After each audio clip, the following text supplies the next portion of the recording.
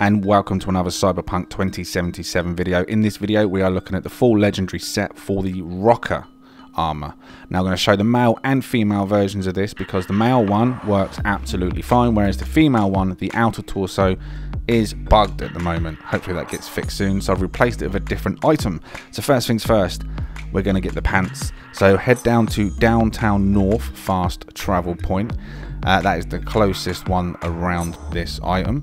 Once you are there and you're on the right side, you want to head towards all the billboards in the direction I'm going now. I've literally just left the fast travel point, and then as soon as you pass that underpassage, that little tunnel, just pull up, and on the left hand side you'll just jump up, and you can either go through the door if you have enough body strength, or you can just climb up and go over the top. That also works, and that gets you the flame resistant rocker pants. So that's piece number one. Now for piece number two, head to Pacifica Pier, or at least that's the kind of direction you want to be in. Now you actually want to ideally be on the freeway above that fast travel point, rather than the road below. So once you're up on the freeway itself, if this is your preferred option like mine, then you can just jump through the gap, and as you can see down below there's another road. That's where the fast travel point is, and you can just jump up from the grass verge if you want.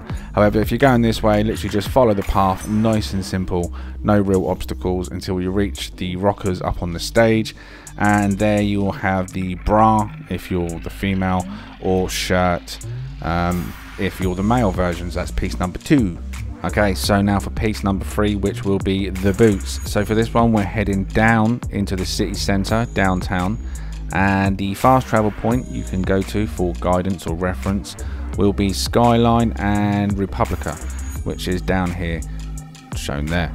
And then you can just come across and then hook a left up that first street, and it is straight up and it's a dead end, or you can turn right, and then once you're up this end, just follow the water line back left, and you'll come across a door. You can either go through this door, you don't have to, or down the right hand side and along the edge, and then in through a gap. Makes no odds. And this gets you the boots, piece number three. So there we go.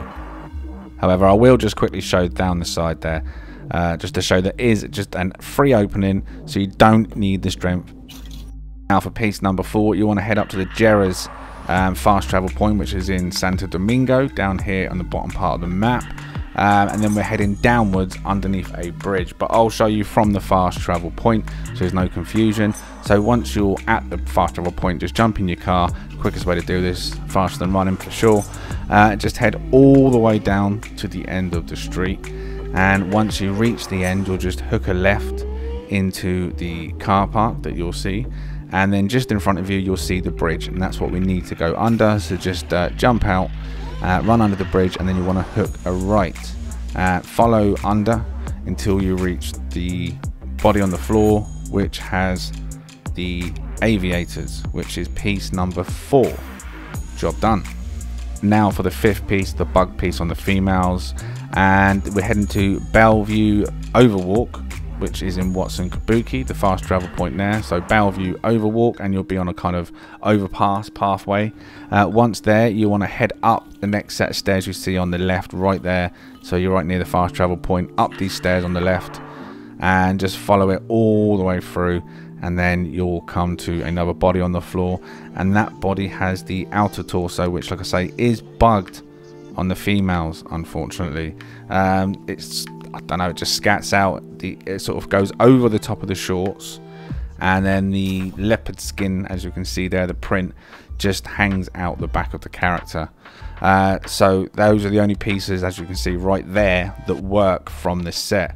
So I had to improvise once again just to finish the set. I didn't want my character running around in a bra, and I used the bomber jacket, the same bomber jacket I used on a previous set build, just to finish it off. And that you can get from the strip club owned by the Moxes, where Judy works, and it's just in one of the cabinets there, and it comes in uncommon, green, blue, or purple. It's totally random, depends on how lucky you are on your save, I guess.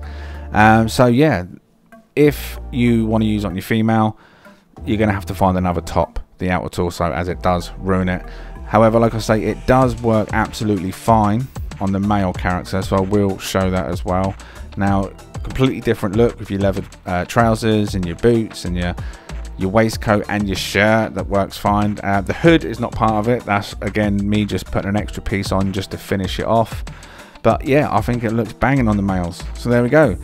If it was helpful, let me know. Like, subscribe, and I'll see you in the next one. And as always, stay safe.